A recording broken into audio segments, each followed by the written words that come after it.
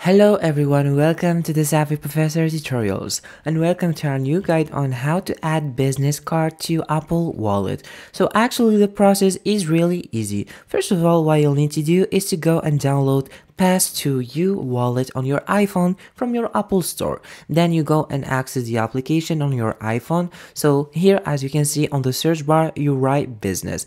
Now we'll have many templates, popular templates, new templates, and your template if you created any. So just go and choose a card that suits your business. Let me choose this one for example. And as you can see from here, you'll add the information. So the number, the email, your name, and you can add the barcode if you have any to your website. So click here on the scan to scan your card, then click on done to see the preview of the card within your informations.